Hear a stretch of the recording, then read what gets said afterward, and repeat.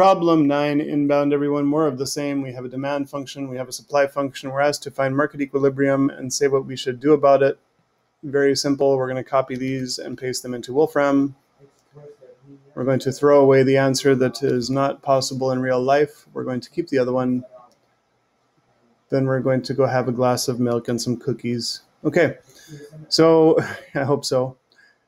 Let's take a look at what we got here, everyone. We do have a supply function and a demand function. We've got some weird looking solutions there.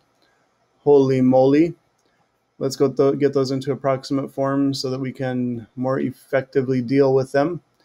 Negative right there. We are not going to sell something for a negative price, so that is a throwaway answer. Here we do see that we have some decimals roaming around in this problem. And what we need to understand, everyone, is that we are not always talking about whole units like apples or oranges. This could be like tons of coal or gallons of milk or something like that, where you could have partials of things. And so this company needs to produce and sell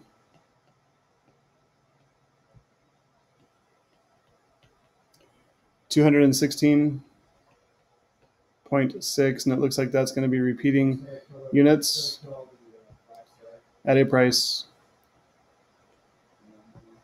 of, we're going to go to 2 decimal places for our price. We will round it to $27.08 each. Okay, I told you that these problems were pretty quick. That's it for number 9. We'll be back.